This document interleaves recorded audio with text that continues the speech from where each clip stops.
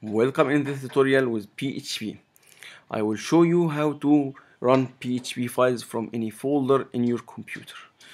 First thing, we want to create a new folder and rename this folder to anything you want. I will make it PHP files.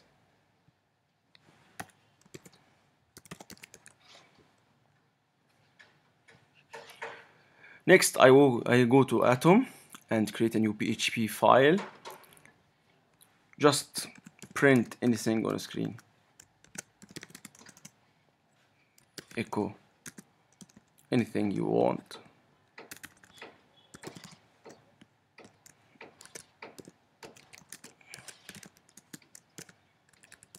To make sure this way is run.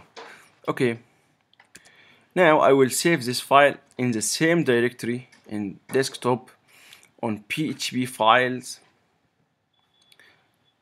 I will make it index.php and save it. Now I go to the bash in Macintosh or the terminal in Linux or command line in Windows.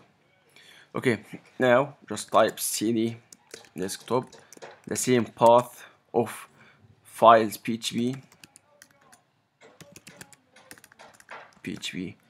files, cd desktop ls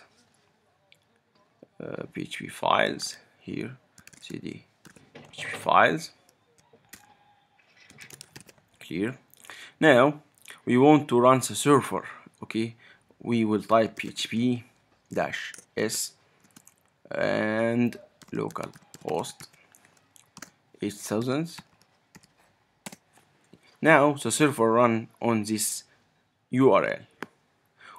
We go to this URL. It will show the thing we will type it in the file here.